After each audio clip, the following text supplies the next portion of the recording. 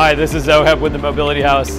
We're here in St. Louis helping electrify the St. Louis Metro transit buses.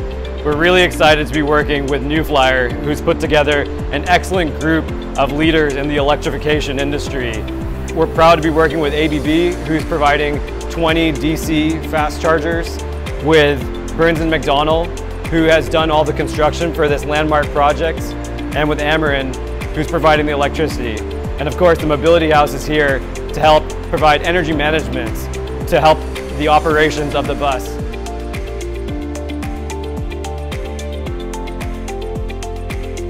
We're really excited for this landmark project here in St. Louis because outside of California, there hasn't been enough electrification projects going on. If we want to decarbonize transportation as fast as possible, we need to get these projects outside of California in communities where people can see buses going by cleanly, quietly, which will accelerate the transition to electric transportation.